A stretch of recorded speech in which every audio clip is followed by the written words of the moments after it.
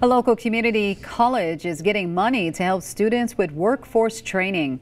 Itawamba Community College's Precision Manufacturing and Machining Technology program is getting $20,000 from the Haas Foundation. This is the 7th time ICC has received the grant, which helps local students get the necessary items they need to improve their lives.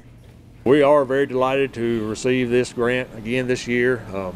We have helped a lot of students with their financial burdens, whether it be in buying books or some small tools to go along with their career. ICC's Precision Manufacturing and Machining Technology program is designed to prepare individuals for various level positions in precision high-tech manufacturing. The Columbus City